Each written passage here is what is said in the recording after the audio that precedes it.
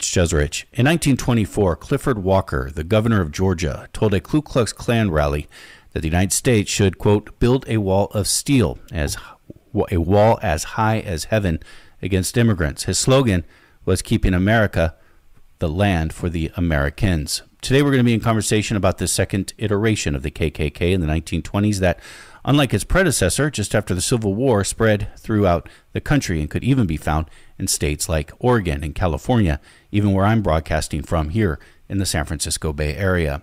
My guest for this conversation is Pulitzer Prize-winning reporter Timothy Egan. He is the author of the book where I grabbed that quote from, called A Fever in the Heartland, the Ku Klux Klan's Plot to Take Over America and the Woman Who Stopped Them. Timothy Egan, it is my very good pleasure to welcome you to this program.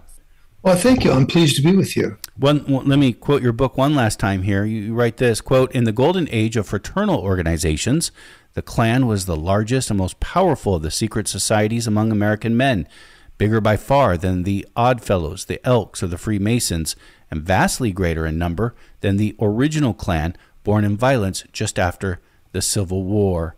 It is fascinating to think that this, I guess we call it the second iteration, some people call it the second coming of the Ku Klux Klan in the 1920s was much bigger than what we normally associate with the Ku Klux Klan right after the Civil War. Yeah, to me it was fascinating, and it's a largely unknown, epoch in our history because we do think of the Klan as that just after the Civil War, they're born in just pure violence and terror, and then we think of them in the 60s where there was a reaction to the civil rights movement. But in fact, they were at their apex, not just of terror, but of political power in the 1920s. Now, I'll just give you a couple of numbers here that astonished me. There were up to 6 million Americans who put their hand on a Bible and swore to, quote, forever uphold white supremacy, which was the Klan oath. There were at least 3 governors elected as open Klansmen. The governor of Oregon, the governor of Colorado, the governor of Indiana, all northern states, of course, not part of the Confederacy. And the governor of Colorado, Clarence Morley, after he was elected in 1924, you know what his slogan was? Every man under the Capitol dome, a Klansman. So they were both politically powerful and powerful in numbers. And on the surface, they looked like kind of Main Street, Norman Rockwellian, a lot of small town, mom and pop Klan. But of course, you put your hand on that Bible and swore to forever uphold white supremacy because you had a dark heart, and violence was still part of their toolkit.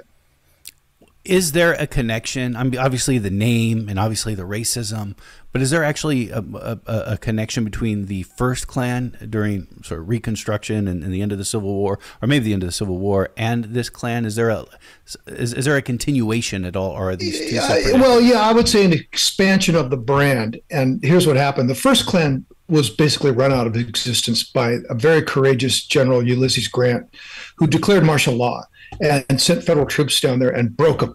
They broke them. By 1872, they had disbanded, burned their membership cards. 5,000 of them were in jail. That was a terror group. So they disappeared for almost 50 years. Now, what gives them flight is a movie, The Birth of a Nation, which was the most popular movie of the early 20th century. 1 in 4 Americans saw that film. 1 in 4, especially in the North. And that film was a huge piece of racial propaganda, basically portraying the Klan as heroic in the post-Civil War era. And Northerners were all carpetbaggers, blacks were all subhuman. And the people who rode to the rescue in that film was the Ku Klux Klan. So, millions of 25 million Americans saw that film. And they came out of it, and when they walked out of the theater, they walked right into the hands of Klan recruiters. So yeah, it was the same Klan in the sense that they had the name, but here's what was different. They vastly expanded their hatreds. The original Klan was born in animus to the fact that 4 million people had been enslaved and were now citizens. 36% of the American South had African American citizens, and that was the Klan's reaction to them, was to form hatred and terror. The 20s Klan vastly expanded that. They hated Jews. Why? Because 2 million Jews came to this country in the first part of the 20th century, fleeing places like Ukraine and Russia and Poland and parts of Germany. There were all these pogroms. And so we had a huge insurgency of Jewish people coming to our country. African Americans were moving north in the Great Migration. There was a reaction to that in places like Oregon and Indiana. And finally, social liberation of women. So they'd been given the vote in 1920, and then they weren't just given the vote, but during Prohibition, they really cut loose.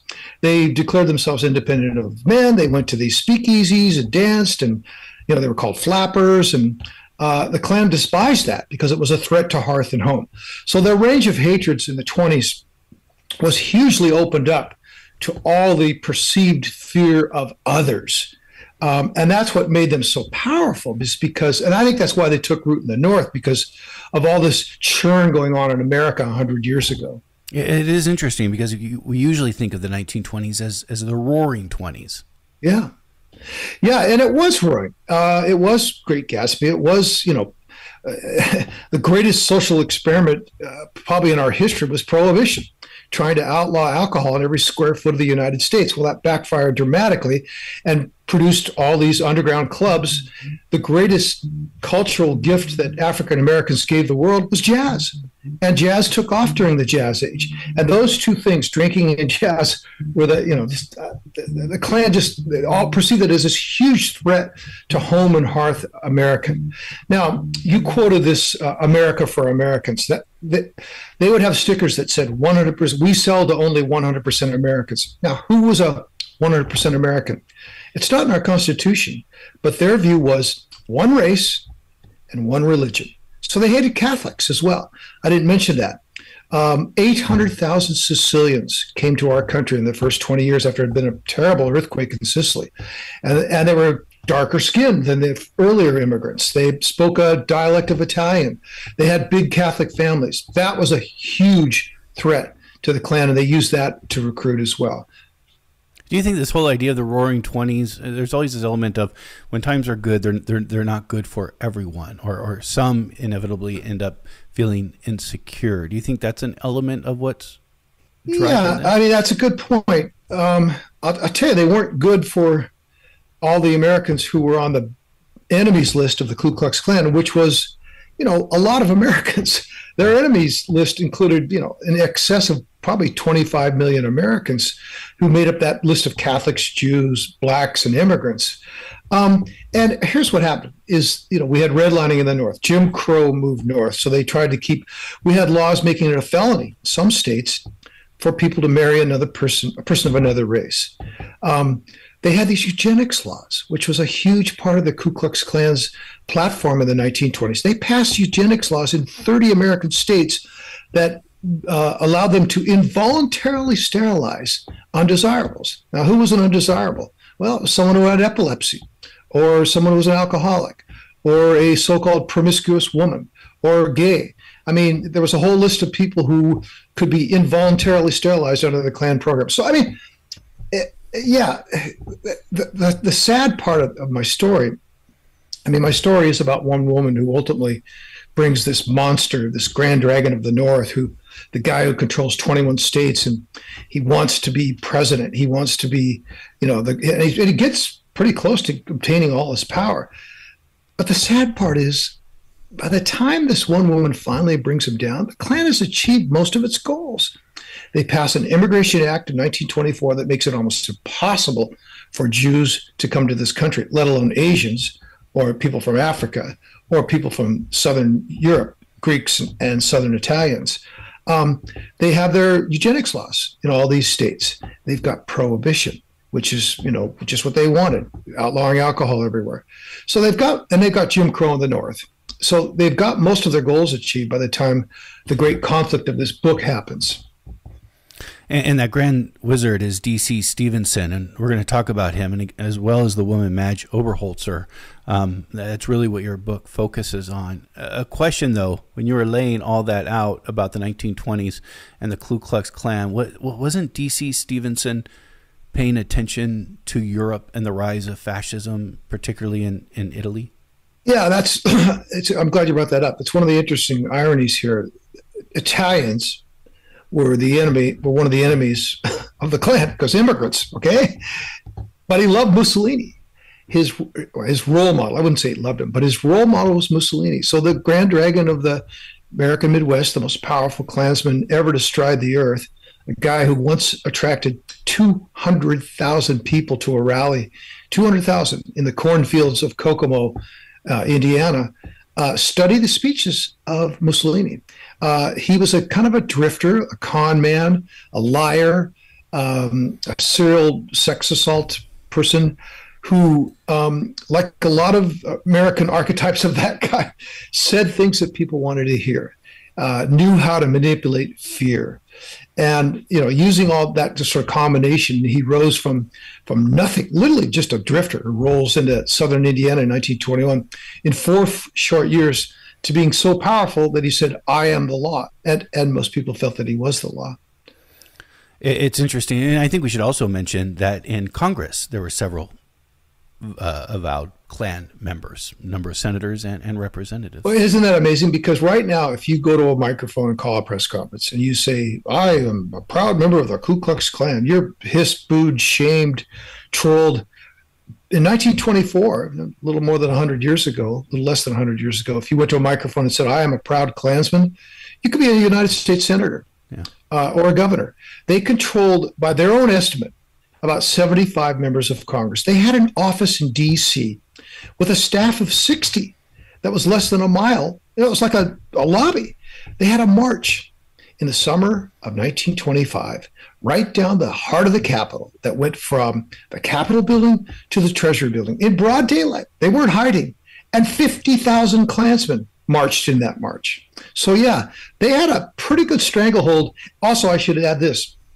At the 1924 political conventions, the Klan had such a stranglehold on both parties, Democrats, because they're mainly from the South, Republicans based in the Midwest, that Time magazine put the Imperial Wizard on the cover and wrote a largely praiseworthy story about how influential and powerful this fraternal order of hate was in 1924. I am coming to you from the San Francisco Bay Area, Oakland specifically. I was shocked the first time I saw photos of a Klan rally at the Oakland Auditorium, which I basically live next door to. There are photos of a Klan rally in Tilden Park in Berkeley. There are photos of a Klan rally in Richmond on the streets, a march. You began your search, Timothy Egan, in Oregon, but it led you to Indiana. What's important to know about Indiana? Well, let me just say about Oregon for 1 second. We think of it as this woke, uber woke state, but in fact, 100 years ago, it was. They were the first state to elect an open Klan sympathetic governor, Walter Pierce, also to pass by a vote of the people a law that essentially outlawed Catholic schools, which was aimed strictly at immigrants, Irish and Italian. They had a rally in Astoria, the first American town west of the Rocky Mountains that attracted 10,000 people. California. Anaheim was so Klan infested with the Klan majority city council that its nickname was Klanaheim. So, it was up and down the West Coast. And I was going to start my story, build my book. I'm a Pacific Northwesterner around Oregon. But the story took me to Indiana for this reason.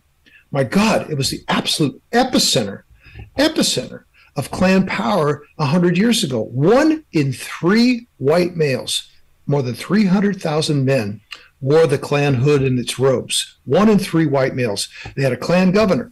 They had a Klan majority state legislature. A majority of their members of Congress owed their allegiance to the Klan. They called it a Klan republic, and their nickname for the town, the main town, Indianapolis, was Klanopolis.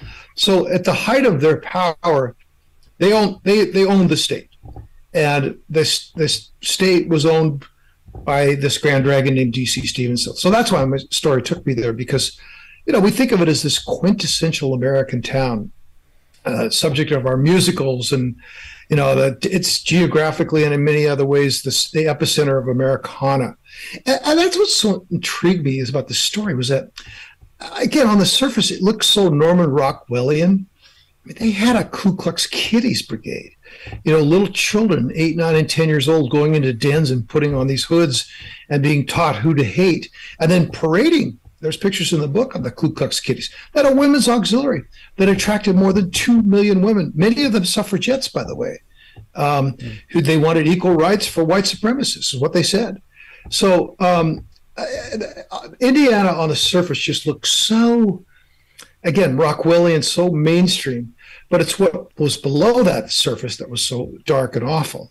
This iteration of the Klan, I mean, they meant to portray themselves as respectable, unlike the previous Klan. They were the people who held their communities together. The previous Klan was a terror group. The 1960s Klan was open criminals. The 1920s Klan were a bunch of merchants, bankers, politicians, prosecutors, judges, teachers, and preachers. They bribed an awful lot of Protestant ministers to preach the word of hate along with the word of God. And that was really, you mentioned at the top of this conversation, the fraternal orders. The way this guy, D.C. Stevenson, was able to take over the Midwest was twofold.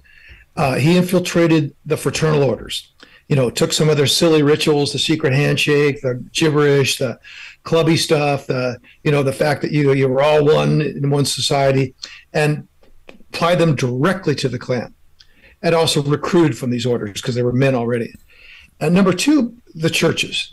He went from town to town recruiting a key evangelical minister, and before long he had half the congregation joining as well. And all of that was driven by this fear of others, the changing America, these immigrants who weren't Christian, these blacks moving north, these women acting audaciously. How dare they go out at night without their husband? All of that was, reacting to the change. This is Letters and Politics, and we are in conversation with Pulitzer Prize-winning reporter Timothy Egan. He joins us for a conversation about his book called A Fever in the Heartland, The Ku Klux Klan's Plot to Take Over America and the Woman Who Stopped Them. D.C. Stevenson, again, the Grand Wizard of the KKK in Indiana. Grand Dragon, actually. Grand Dragon. Yeah. So there's a difference. Right. Well, the Imperial Wizard is the head guy. He was on the cover of Time magazine. The Grand Dragon is the regional head. So he was the head of the realm of Indiana, and he also had 21 states under his control. How did he rise to this position? Lies, charm, saying things that people wanted to hear, fear. And he also, Napoleon was another role model. He had people who feared him. So he had a morality patrol. This is another fascinating thing. It's kind of like the Taliban light. 30,000 men who were legally deputized. They had their little badge. They weren't cops, but they had a little badge to go out and harass enemies of Klan certified virtue. So what did they do? They broke up speakeasies. They went out with flashlights and guns to find parked cars because there were lovers embracing in those parked cars. They broke those up. They smashed, booze wherever they found it. They would go out on Sunday and close Jewish retailers whose shops had been open on Sunday. So, all of this is against the Constitution, but that didn't stop them from doing this. So he rose by that personal combination of his charm, his magnetism, his charisma, and his stoking of hatred, and saying the things that people wanted to hear. But on the other hand, he also had an iron fist. So he had this squad that went out to enforce all his dictates. And he said, what? I am the law? He openly bragged that. By 1924, he was in such complete control, and he was starting to act monstrously. He was starting to become more of just an open, violent criminal. He was sexually assaulting women. He raped several women, and he got away with it. Now, here's a guy who's preaching temperance, who was a raging alcoholic. Here's a guy who's preaching purity of women, who was raping women. Here's a guy who's preaching prohibition, who was a bootlegger. Here's a guy who's preaching Christian values of truth, who lied 12 ways before Sunday. He was everything against what he said he was. But when he said, I am the law, that was really the height of his hubris. He thought nothing could touch me because a bunch of institutions had taken big swings at him, including the NAACP. We should give them credit for breaking with the Republican Party after President Calvin Coolidge refused to denounce the Klan in Indiana.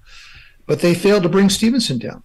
Notre Dame, after rioting, the Catholic students rioting against the Klansmen, giving rise to their name of their team still, the Fighting Irish, they failed.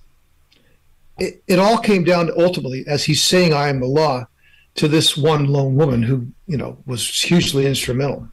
Breaking with the NAACP, breaking with the Republican Party. Is this, we usually associate sort of maybe more of the 30s of this shift in voting trends. Do you think this? And the reason and I'm really glad you pointed that out. That's a good historical nuance. Yes, we saw it in 1932 with Franklin Roosevelt's election. That was the first time the African American vote went very strongly for a Democrat. But the break happened in the 20s, and it happened over the Klan. James Weldon Johnson, a very powerful, fascinating, multi-talented head of the NAACP, went to Indiana and said, we have been the most loyal bloc of voters since Abraham Lincoln gave African Americans the vote.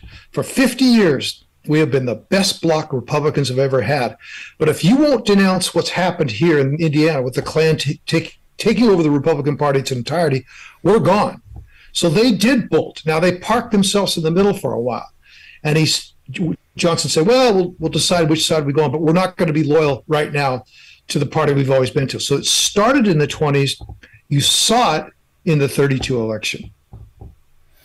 The term "I am the law." I mean, sometimes we say it jokingly, hopefully jokingly today, but maybe not everyone. You see it in the controversial Comedy Central cartoon, right. South Park. "I am the law." I don't. Right. I mean, it's such an easy. Anybody could say it, right? So I don't.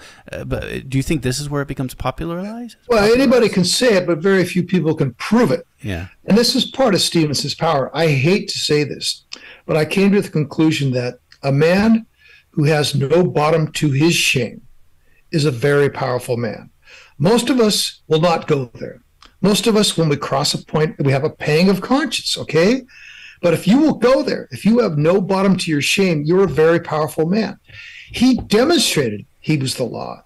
In late 1924, he violently attacked a woman in a hotel room when he was drunk and tried to rape her. The cops came. He was briefly in jail for 24 hours. But he used his connections. It was a Klan mayor who was his lawyer, and they hushed the whole thing up, and he never faced any charges.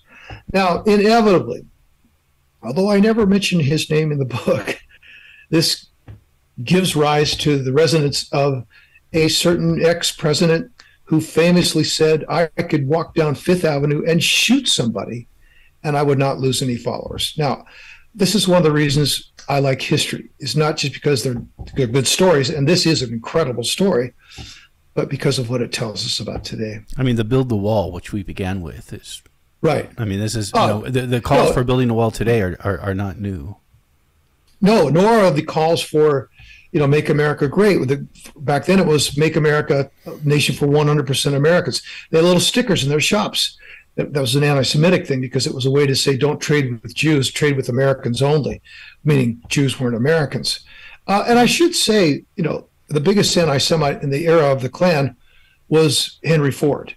And when you bought a Model T in 1924, you got an owner's manual, and you also got a vile anti-Semitic tract that he included in the purchase of the car. So, I mean, it's important to stress that the Klan wasn't some little fringe group, that they had a lot of mainstream help. I mean, just to think of it on scale, I mean, this is the big thing that's happening in the 20s with Henry Ford. It would almost be like Microsoft today. Exactly. Imagine every time you put, updated your Windows in your computer, you downloaded a whole track of false, it was the Protocol of the Elders of Zion, which is a known fraud implying that there's a Jewish conspiracy. But imagine if you got that with their main product. He was the celebrated industrialist of his day. He said at one point, he bit into a candy bar and it didn't taste right to him. He said, the Jews have ruined it. So I mean, it didn't come out of just Klan dids. It was very mainstream. Who was Madge Oberholzer? So she's the subtitle of my book. And, we write a lot about historical figures. I have as well. For a brief period, I was really into Teddy Roosevelt, writing about the founding of the Forest Service. And I was into Edward Curtis, the photographer of Native Americans. But I've always been interested in people at the margins, the people who sort of get written out of the story or never get written into the story. And Madge Oberholzer is one of those people. She was 28 years old, a single woman, a woman of her age, had her hair cut in a short bob, kind of a flapper, and dated several men, didn't feel like she needed a man to complete her. But her job was on the chopping block in 1925. The state was going to get rid of her job. And so she had to go to the one man who could save her job. That is the guy who controlled the state, D.C. Stevenson, Grand Dragon of the Indiana realm, of the largest Klan the world had ever seen. And what happened? There was a violent and horrible and monstrous and dark and evil encounter with the man who said, "I am the law," pretending and showing once again that he was the law. But Madge's words, ultimately, in a court of law, and this is kind of why I was disappointed that we didn't have an actual trial in the Fox versus Dominion lawsuit, is because when you put the facts in a court of law and you force people to just put their hand on a Bible and swear out under oath, it's a little different than just demagoguing in public. Well, they finally got Madge's words in a court of law. It was enough to put away this monster, D.C. Stevenson. So that's why I give her credit. Without telling you what happens in the story, I could tell you that the revelations that she brought to this, it was a trial of the century, right? The Scopes monkey trial had happened the same year. But in Indiana, it was the trial of the century, and all the major papers covered. And the revelations showed that this guy who was professing so much virtue was an absolute monster. And the Klan cratered after that. Their membership went from 6 million people to just under 100,000 within a year or two of Madge Oberholzer's revelations. So Madge Oberholzer was kidnapped by D.C. Stevenson, raped, and eventually she would die from her injuries. D.V. Stevenson would be put on trial, be found guilty, and would go to jail for many years. What did this mean for the Klan? So they never really recovered because there were some similar scandals. The Grand Dragon in Colorado, which remember I said they had elected a Klan governor, was accused of pedophilia, an attack on a boy. The Grand Dragon in Oregon was accused of killing a woman. So these kind of scandals happened across the country, and they showed just who these people really were. They were horrible people. And these horrible people were leading a mass of so-called good Americans to profess to be 100% Americans. So the Klan never recovered. And by the 1930s, they were bankrupt. So bankrupt that their grand imperial palace in Atlanta, where they got their second start, was sold to the Catholic Church, one of their enemies, by the way. And so powerful, so powerless, I should say, that then in that same 1930s, they had to declare bankruptcy. They were no more. They've never come close to what they were since then. If he was the law, then why didn't he get off this time? Well, it was a Klan sympathetic jury in the small town. But I think this brilliant prosecutor, a guy named Will Remy, whose life was threatened repeatedly by the Klan, and who was the only major public elected official who was not loyal to D.C. Stevenson, who brought him to trial, was absolutely brilliant in the way he prosecuted this thing. He made it a thing about your daughter, your wife, a woman you love. And also the women in the courtroom were very powerful. They'd formed a sort of chorus of outrage against D.C. Stevenson. So the prosecutor made it, they made it kind of every day, like this guy could do what he did to Madge to your daughter. So he personalized it. He took it. He knew he wanted to bring down the Klan, but he knew if he made it about the Klan, he couldn't bring them down. So the way he brought them down was made it personal, about your daughter, your wife, the sexual assault, that sort of thing. Well, why do you think this wasn't just sort of an isolated case? This guy was bad. Why did it have such a major impact on the rest of the Klan? Because he was the most powerful member of the Klan, and he was the face of the Klan. His role model was Napoleon, and his other role model was Mussolini. He was well known. Mm-hmm. Look, he would have gotten their vacant United States Senate seat because the governor he was in his pocket. He was a Klan governor. And in 1928, he planned to run for president. Now, he did serve at least 30 years in prison. And in one of the prison interviews, the prosecutor who put him away actually interviewed him years later in prison and asked him. And he said, do you think you really would have won the presidency in 1928. He said, well, yeah, I do think I would have won, but you wouldn't have really called it, you wouldn't have considered it the presidency the way we consider it. He goes, oh, why is that? He goes, it would have been a dictatorship. So, I mean, you can laugh about it, but we had a really close call. American democracy did in the 1920s. And one of the things that this book changed, one of the ways that this book changed me was I used to think that our democracy was pretty stable, and it's not. It's a fragile thing. It was nearly broken in the 1920s. It was nearly broken in the 2020s. Did he regret his previous actions as he got older? Compared himself to Jesus Christ as a martyr. He filed more than 300 different appeals. All of them were rejected. He served nearly 30 years in jail. And at the age of 71, when he finally got out, one of the first things he did was attempt to sexually molest a 16-year-old girl. He was incorrigible. What happened to him after that? Did he get arrested again? He sort of, they thought he was too old. I mean, this is how we've changed our view of men. He was 71. They thought he was too old to go back to prison. So they let him off saying, this event happened in Missouri. And the condition was he never set foot in the state of Missouri again. They let, not put him back in jail. And then he, remarries again while he still had multiple marriages left behind.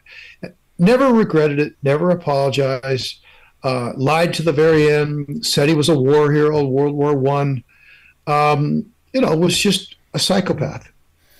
It's interesting in thinking about Mussolini.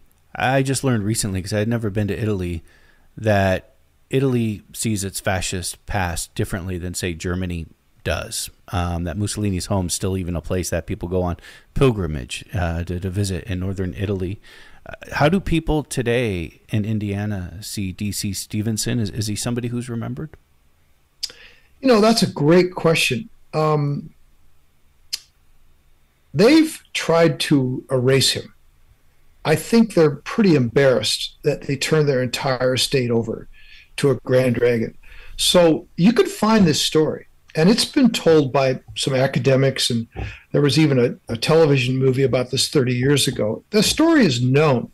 I spent a lot of time in the archives of the Indiana Historical Society of Ball State University, and it's there. And you can't open a newspaper from the 1920s without these big block banner headlines about D.C. Stevenson and the Ku Klux Klan. It was huge. And all the histories written at the time said, God, how did we turn our entire state over to the Ku Klux Klan? But now they don't teach this. It's forgotten. And since my book's been out barely a month, I've got an awful lot of notes from people in Indiana saying, I sort of knew something about this, but I didn't know hardly anything. So look, this is one thing that bothers me about our view of history is we practice too much willful amnesia. That these things we want to protect. And I'm not afraid of the bad parts of our history. I think it makes us stronger to understand the bad parts of our history. But in Indiana, they've largely chosen to forget this. And I'm still waiting for my invitation from Mike Pence to come speak in his hometown. I'm kidding about that, of course. Any significance about Mike Pence's hometown? No, I mean, they had a Klan, as everyone did, because, there are 92 counties in the state of Indiana. All but two of them had a Klan den. And again, it's not just Indiana who's bearing this history. I mean, again, we had a Klan here in the 1920s in the San Francisco Bay Area. Most people don't realize that. Most people, I suspect, and maybe I'm not representative of most people, but I think many other people were also shocked the first time they see those photos. I live in the Northwest in Seattle, and I launched my book here in Seattle, and I told a gasping crowd that just outside Seattle in 1924, there was a rally, a cross-burning of 17,000 hooded Klansmen in, the liberal Seattle area. Yeah, when the Grand Dragon when the Imperial Wizard toured the West Coast in the 1920s, Chamber of Commerce feted him. Heroes welcome up and down the West Coast. So we are certainly, when you write a story like this, you think, oh, well, it's all those people in Indiana. No, I mean, the West Coast had just as much Klan activity. A lot of it actually in the Bay Area was initially directed at Asians too. That was first. They sort of tailored their hate to the region. So for a while, the Klan threatened, farmers who would hire Asians because they didn't want Asians to own farms in the Bay Area. They threatened them. That was their big part of their campaign. The trial of D.C. Stevenson over Madge Oberholzer obviously is an important mark in bringing down this iteration of the Klan, but it's not the only opposition to the Klan at this time. Yeah, I was heartened by some real heroes. Hoosier heroes there was a couple of rabbis, including one 5'2" brave rabbi who showed up at a Klan rally at night at a cemetery where they're all wearing their hoods and burning these crosses. And he told them they're a bunch of gutless cowards to their face and walked away. The NAACP, as I said several times, boycotted them, staged big rallies, against, the cops said they would arrest them if they staged the rallies. Irish Americans allied with blacks and Jews started a newspaper called Tolerance. And what they did is once a week, they would print a list of all the members of the Ku Klux Klan in their community. They had guys on the inside giving them these lists. Now, why would that be important? Because the Klan was also known as the Invisible Empire. And their idea was, we'll unmask them. We'll tell who they are. But you know what happened? It backfired. Instead of being shameful, it was validating. So people would look at that list and go, oh, wow, there's my banker. There's my neighbor. There's my minister. I better join. So, yeah, there was opposition, plenty of opposition. But is that how it became a sign of pride or a badge of pride? Is that their name? At first it was more secretive, and then the names were published, and now that it was out there, they embraced it? They did. And, even at their peak, they wrote, handbooks and tracts, which I read, that said our anonymity, our invisibleness is what gives us power. So they embraced being the invisible empire. And when they had those 200,000 people show up on 4th of July on the cornfields of Kokomo, for the first part of the rally, though the sun was beating down on them, they all had their hoods on. And if you were a reporter covering that rally, you had to write out a sworn thing beforehand saying you would not identify any of the people you found at that rally. So, yeah, they still embraced being invisible. D.C. Stevenson, as you pointed out, said he thought he would have won the presidency in 1928. As somebody who researched this history, do you think he had a chance of winning? It's hard to say. He was a very skillful demagogue. I think he would have easily had that Senate seat because the governor did plan to appoint him. That was 1924. They had an ailing existing senator who died shortly thereafter. Had Stevenson not been in jail awaiting his trial, he would have been named to that Senate seat. And that was going to be his springboard. So, it's hard to say. The Imperial Wizard of the Klan, the guy who was on the cover of Time magazine, when they had 6 million members, he said, we will easily have 20 million members by the end of the decade. So they were on a pretty upward ascent and gaining ground very rapidly. And like I said, 75 members of Congress. So you could project out if nothing had stopped them, they would have continued to become powerful. But it's hard to say what ultimately would have happened. Remember the 28 election was Herbert Hoover. So I was thinking. More mainstream, certainly mainstream compared to the Klan Republican who won. So it's hard to say. Imperial Wizard. Again, you were saying earlier, the Imperial Dragon is the leader of a region. Is Imperial the Grand Dragon? The Grand Dragon. Is, yeah. And then the Wizard is the Capo di Capo. Yeah, the head guy. Right. And just the term Imperial is interesting. Well, they also called their Klan headquarters in Atlanta, which was a giant mansion, white columned mansion. They called it the Imperial Palace. So, they embraced that. What happened to the other leaders of the KKK when this came crashing? Yeah, it's really interesting. Did it come crashing down? Yeah. William Simmons, who was the founder of the 1920s Klan, when he and 15 men went up Stone Mountain, Georgia, and pledged fealty to God and the new reborn Klan, was, like Stevenson, a raging alcoholic who also had a fondness for prostitutes. And he was ousted in a coup that Stevenson helped to stage. So they never, Hiram Wesley Evans, the guy on the cover of Time magazine, he was ousted. And the guy who followed him took the Klan into bankruptcy. So none of them, their peak was 1925. And then 1926, it's over, or? It's not over, but it's greatly diminished. And it became, there was just a trickle of people denouncing them, but then it became a torrent of people denouncing them. But I will say there's an asterisk, and this is a sad part of my book. In 1930, in the town of Marion, Indiana, they lynched, these good Hoosiers lynched 2 African Americans and tried to lynch a third. They broke the arms of one man after they strung him up with a tree. They dropped him down and broke his arms and strung him up again. And all night, hundreds of people posed in front of these dangling corpses on a summer night in Marion, Indiana, taking what were the 1920s equivalent of selfies. No person was ever brought to justice. And there were tons of pictures of who the mob was. It was the last known lynching of an African American in the north of the Mason-Dixie line. And that happened 5 years after this trial. With the first Klan, as you mentioned, Ulysses S. Grant used the military to put down the Klan, or law enforcement at least, to put down the Klan. Did the government ever go after this Klan? No. Many people begged them to go after them, but Calvin Coolidge, whose nickname was Silent Cal, lived up to, he just didn't believe, he only worked 16 hours a week. He was the most minimalist president we ever had. He rarely spoke. There's a famous story about a woman going to a dinner party with Coolidge and saying, I just bet my friend I could get you to say 3 words. And he said, "You lose."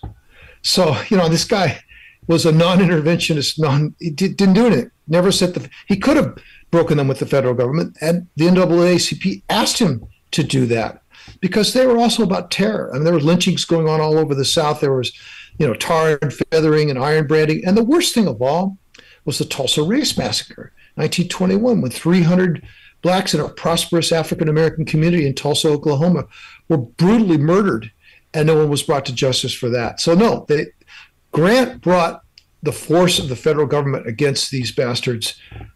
Coolidge never did. It is interesting. This all follows in the 1920s, 1919, when we had what was called Red Summer, which there were race riots across the country. Yeah. Well, I mean, again, we'd come out of, this is part and parcel of why the 20s were such a churning decade, and somewhat similar to our 20s. We'd come out of a pandemic where people were locked down for 2 years, and 1 million Americans died of influenza. We'd come out of a horrible war, so-called Great War, which was a senseless war that killed 170,000 Americans, but also 200,000 black Americans fought in that war. And when they came home, they wanted to be full citizens, and they realized they couldn't be full citizens. So yeah, the stuff that happened in the late teens leading into that decade was part and parcel of what we saw and what's revealed in my book. And finally, Timothy Egan, why tell this story today? Why was it important for you to do this now? Well, I'll be honest with you. My primary goal is I always look for a good story. I am a storyteller. Call me a historian, but at my core, I'm a storyteller. I've come out of the Irish storytelling tradition, and so I look for a story. And this is a classic story of good versus evil. But the deeper I got into it, I just kept having these holy cow moments that, my God, this is so similar. It has a different name right now. No one would call himself a Klansman, but this sort of fear of others, not to mention the racial animus, it just comes and goes in our history. This fear of immigrants, it comes and goes in our history. This fear of socially, liberated people, whether they're trans today or flappers back then, it comes and goes in our history. So flappers, exactly. And my grandmother was a flapper. Well, what's a flapper? A woman who went out to a speakeasy, drank bootleg gin, wore a scandalous outfit, stayed out late partying, and just defied every one of the moral dictates of the late Victorian age. So I went into this story looking to tell a tale. I came out of it thinking, my God, this is another example of how history rhymes. Timothy Egan has been our guest. Again, Timothy Egan has joined us for a conversation about his book. It's called A Fever in the Heartland, the Ku Klux Klan's Plot to Take Over America and the Woman Who Stopped Them. And it really was a plot to take over America. It absolutely was. They were open about it. Timothy Egan, thank you for your time. I really enjoyed the interview. Thank you for your time.